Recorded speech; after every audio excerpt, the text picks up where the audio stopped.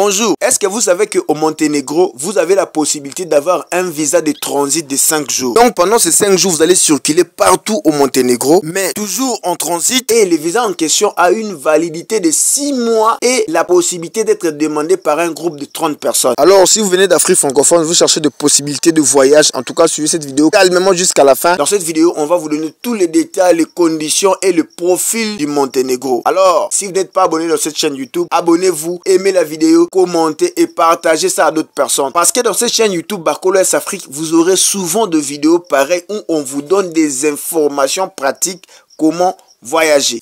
On y va. Bon, avant qu'on puisse vous donner toutes les informations sur le visa des 5 jours transit au Monténégro, vous qui avez besoin de voyager, je ne sais pas quels sont les objectifs de vos voyages, de votre voyage bien sûr, mais du moins si vous êtes francophone, donc vous venez d'Afrique francophone, avant que je vous donne toutes les explications nécessaires, je vais d'abord vous donner tout ce qui est visa transit donc pour le Monténégro, parce qu'il y a plusieurs types de visa transit pour les Monténégro.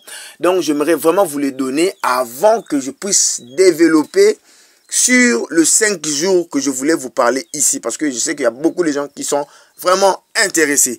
Alors, est-ce que le Monténégro est-il un pays Schengen? Le Monténégro toujours candidat à l'adhésion à l'UE et hors de la zone de visa Schengen. Cependant, si vous disposez d'un visa Schengen qui n'a pas expiré avant votre voyage au Monténégro, vous serez autorisé à entrer dans le pays. Voilà. Bon, quels sont les types de visas pour le Monténégro, surtout les visas transit? Quels sont les types en fait? Le visa Monténégro permet aux étrangers d'entrer, de séjourner et de transiter par le territoire conformément aux lois internationales. Les exigences de visa pour le Monténégro varient en fonction de la durée et du but du séjour.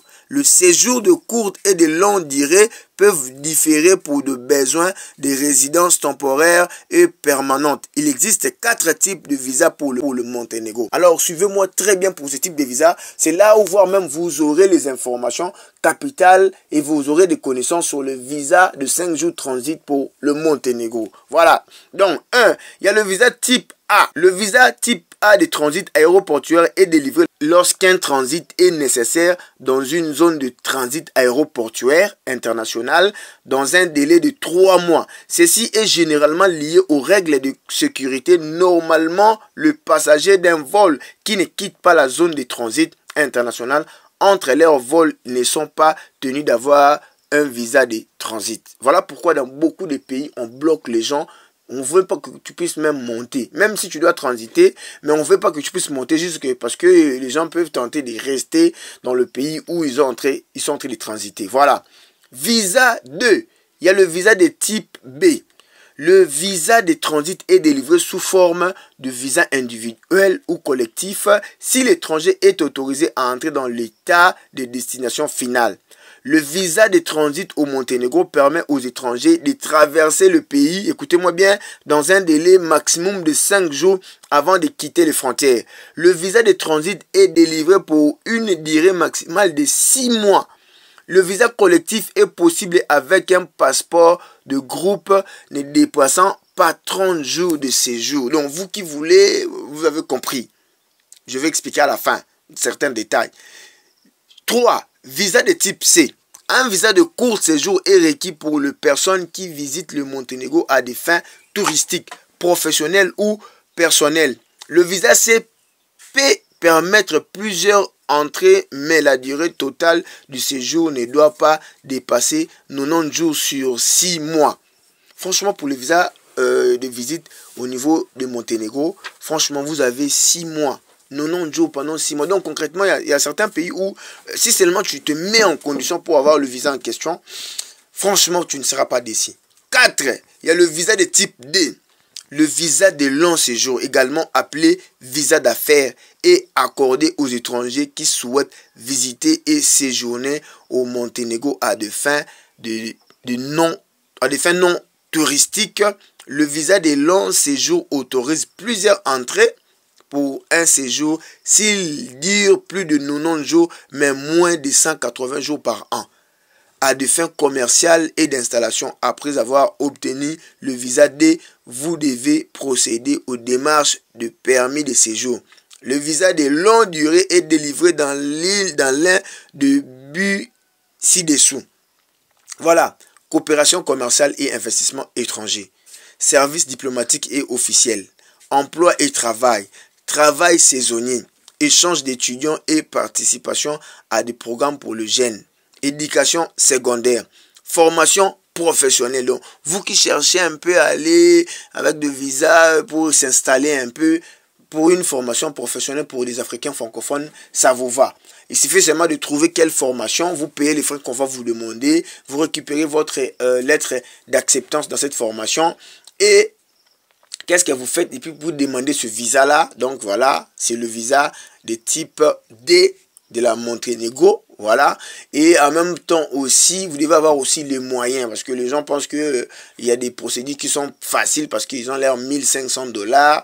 Ils pensent que tout est voilà, facile, quoi. Donc, il y a quand même des choses que vous devez faire pour ces visas formation professionnelle. Vous devez aussi avoir des notions d'anglais. Franchement, pour les gens qui veulent des formations, vous devez vraiment avoir des notions d'anglais. Et puis, il y a la recherche scientifique, le traitement médical, regroupement familial.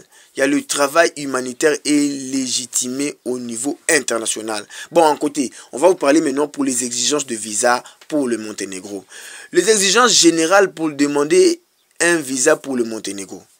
Si vous prévoyez de rester plus de 90 jours sur une période de 6 mois dans le pays, vous devez demander un visa pour le Monténégro de la manière définie. Il vous est également demandé d'avoir un passeport valide si vous voyagez en provenance d'un pays qui ne bénéficie pas d'exemption de visa. Vous devez préparer tous les documents des demandes de visa requis indiqués ici. Bon, voici les documents pour demander le visa du Monténégro.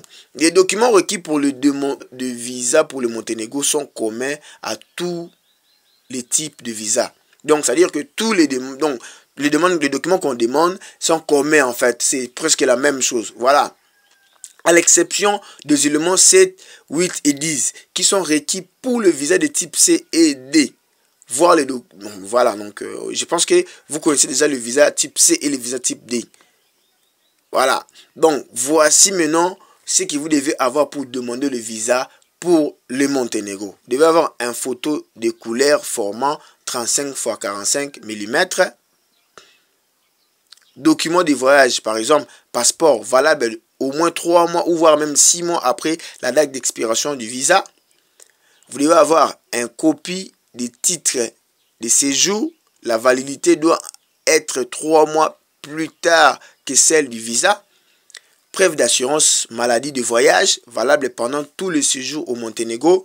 Billet aller-retour prouvant votre intention de retourner dans votre pays d'origine. Preuve d'entrée sécurisée dans votre pays de destination avec information des réservations d'hébergement. Preuve de but de séjour au Monténégro telle que une lettre d'invitation ou de parrainage. Preuve d'espèce relevée de compte bancaire prouvant que vous avez la capacité financière de payer votre séjour. Preuve de paiement de frais de visa. Preuve d'hébergement au Monténégro, par exemple, confirmation des réservations payées, caution de location d'appartement, voilà. Et puis à la fin, formulaire de candidature dûment rempli pour le visa au Monténégro. Ça, c'était tout ce qu'on a voulu vous dire sur le Monténégro, le visa, ce que vous devez aussi avoir comme document pour demander les visas. Voilà. Bon, maintenant pour revenir à nos moutons sur les 5 jours de transit pour aller au Monténégro. Bref, si vous avez besoin de voyager, d'aller en Europe, bien sûr, le Monténégro n'est pas un pays membre de l'Union européenne, mais vous devez avoir une destination, donc une destination qui vous permet de transiter, de passer par le Monténégro. Donc, vous avez au moins 5 jours de transit dans le pays. Donc, concrètement, c'est que moi, je vais vous demander, trouver des pays qui transitent par le Monténégro pour faire des démarches pour aller là-bas. Voilà. Et dès que vous avez le preuve, vous allez maintenant demander le visa pour le Monténégro de 5 jours. Il y a beaucoup de pays. Il y a beaucoup de pays que tu peux aller. Des pays, voire même à visa gratuit pour certains passeports africains, donc de l'Afrique. Franchement, c'est bizarre, quoi. Donc, pays, vous trouvez juste un pays de visa gratuit, et voilà, où vous allez passer par le Monténégro. Et boum, vous demandez le visa transit au Monténégro et voilà, 5 jours, franchement, ça peut vraiment vous donner un peu le temps de visiter 2-3 jours le pays. Et voilà, vous continuez votre chemin, quoi. Voilà. En tout cas, merci d'avoir suivi cette vidéo. N'oubliez pas de me commenter et partager la vidéo. Franchement, nous sommes Bacolo Est Afrique. Si vous avez des questions particulières, vous avez besoin d'assistance, n'hésitez pas à nous appeler en privé sur le numéro affiché sur le fond de votre écran. Vous connaissez aussi la procédure. Il y a certaines demandes, il y a certaines questions qu'on ne répond pas comme ça. Donc, il y a quand même, nous avons quand même notre procédure à suivre pour certains qui connaissent. Et ceux qui ne connaissent pas, appelez-nous sur le fond de votre écran. Ou soit, si vous connaissez les procédures, vous êtes intéressé réellement, n'hésitez pas à nous contacter. Merci d'avoir suivi cette vidéo. N'oubliez pas de vous abonner, aimer, commenter et partager ça. On se retrouve à la prochaine.